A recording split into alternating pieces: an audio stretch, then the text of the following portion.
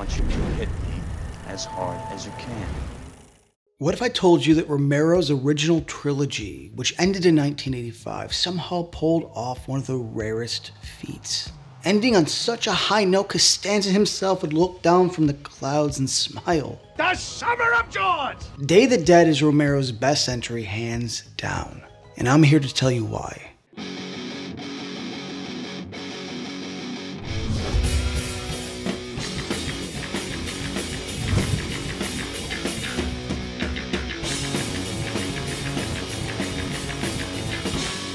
I want to thank you guys for watching The Black Sheep and ask that if you enjoy our shows, please subscribe to our channel right now. Like this video and click on the bell so you can be notified each time a new video goes up. And now back to the show. Zombies are firmly in the forefront of the mainstream public consciousness. And in doing so, they have lost their edge. It's a simple oversaturation in the market. Yet when done right, they can still show off some of the original Romero magic. And zombies have always been instrumental in representing these fears. Romero was responsible for creating the modern zombie and setting the rules that we still live by today. And what George A. Romero started in 1969 hit its high water mark in 1985. Night of the Living Dead is a classic black and white flick with a little gore and plenty to say about its chaotic times. Dawn perfected this by using color, growing the zombie herd, and upping the gore. Of course, Savini was the secret ingredient here. Used the shopping mall setting to explore the dead's behavior, mankind's selfishness. These were and still are both amazing films, which set up the last chapter and its magnum opus, Day of the Dead. When boiled down, Dawn of the Dead has hope, but not Day. No, hope belongs in Sewataneo sending a boat. Sewataneo. Day takes place far enough into the zombie apocalypse that society has basically crumbled and the human race is nearing extinction. This bleak tone is not only a natural progression from the initial outbreak, but the culmination of the previous two films. Now, most of the story takes place in an underground missile silo, with a small group of scientists and military personnel who have been tasked with finding a remedy to the outbreak. They are led by the hero scientist, Sarah Bowman, played by Laurie Cardille, and the military captain, Henry Rhodes, played by the great Joseph Pilato, who just happens to steal this whole movie. I'm running this monkey farm now, Frankenstein, and I want to know what the fuck you're doing with my time! We start at the turning point in the survivor community. The former commander has died, with Rhodes moving up in rank. He has streamlined this into a power grab. Anybody else have any questions about the way things are gonna run around here from now on? What little democracy that may have survived is now as dead as this. There's never a moment in this group where we feel a common goal, and that any sense of community has long since died. We are witnessing the last gasp, the crumbling foundation of a human society, the embers of a dying fire. And in one of the first meetings, Captain Rhodes threatens death if she doesn't obey an order and sit down. Sit down, or so help me God, I'll have you shot. You see this? This is what I would consider the lighthearted part of the film. Threatening death for a very blasé refusal of an order. Day of the Dead is all about the collapse, the cynical last breath of civilization. Now, you may be tricked into thinking there is a better way forward, but Day's strength is crushing one's optimism with a harsh, cruel reality. When we enter this world, supplies and food are diminished. Yet Dr. Frankenstein, the mad but brilliant scientist played by Richard Liberty, is actually making progress, or so it seems. He's focusing on zombie behavior over causation. Now, with a cure being unlikely, he starts to develop ways that they may be domesticated. Now, if you can't beat them, control them. Domestication is represented by Bub. Bub.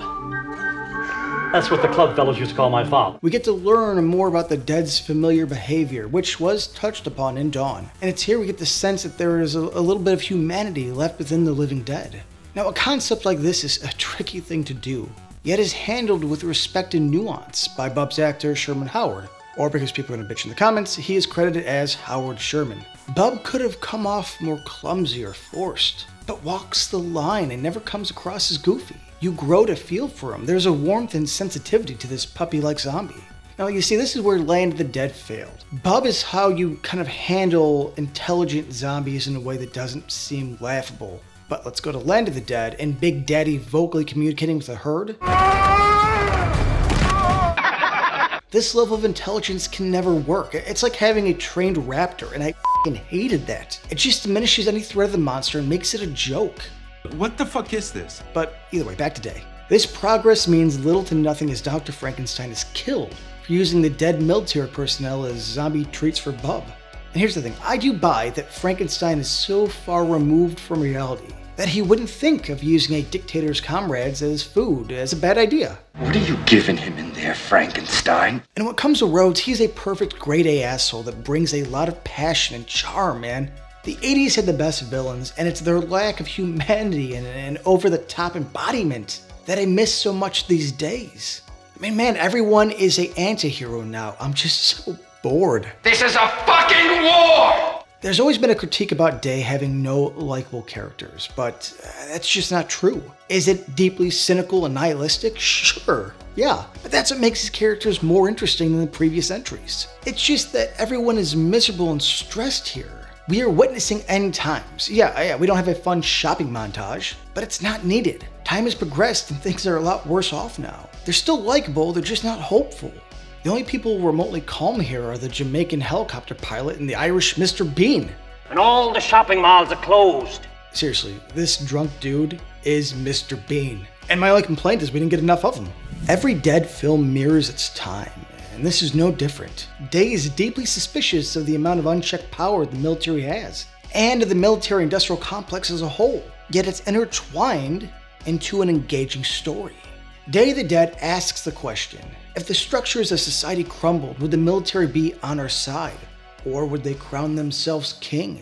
Day of the Dead shows that Rhodes and his crew are deeply suspicious of science. What could come as a savior to everyone would mean giving up their leverage, their power.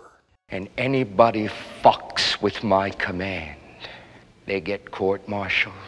This is a world where the human spirit is faded, where sexual aggression and hints of rape are constantly on the table, where brute force is not only threatened, but seen as a reasonable method in communication. Do as I say, or die is the new law of the land. Do we come together, or are we permanently driven apart? Are the monsters outside truly worse than the ones within? Now these questions are as old as time, story threads that have been used for generations. And Romero wisely uses them as set dressing for his nihilistic zombie tale. When it comes to selling the zombies, Day hits its peak. With a slightly higher budget, Tom Savini and Greg Nicotero come together to give us what we've always wanted. They realize the zombie to what we've all come to know and love. And here's the thing, I'll be honest, I've personally never cared for the look of the zombies from Dawn of the Dead. And here's the thing, I get it, the budget was smaller and this was the beginning of the outbreak. And of course it doesn't take away my enjoyment of an excellent sequel, but the painted green and blue faces never derived any fear or shock. And they've always looked like extras with stage paint. Again, I get it, there's no need to complain, I'm just saying that Day gave us a look that we still use today. We get more decay, battle wounds, and overall wear and tear. A perfect match for a perfect film. And my defense of Day of the Dead is not punching down on the first two, no. Night and Dawn have transcended horror and made George Romero a legend. There's a reason why his creation is a template for all. Those films have earned their rightful spot in cinema history, and deservedly so. When there's no more room in hell, the dead will walk the earth.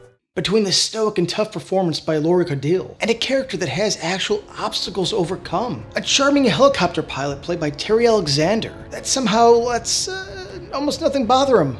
Cheers, buddy. To Joseph Pilato kicking ass and taking names. Those are my men in there! Here's the thing, I actually saw him at Flashback Weekend during a screening of Day of the Dead, and he was drinking and talking shit to the other characters on screen. It was amazing. It was basically my own special commentary right next to me. I'm gonna tell you this man is a f***ing champ and an overall great guy. But Day works because it's all about the loss and not the triumph over it. From its cynical point of view to the darker nature of humanity, Romero saved his most honest and brutal view of the human race for his ending chapter. It's one's lack of empathy and lack of communication that puts the final punctuation on the end of the world.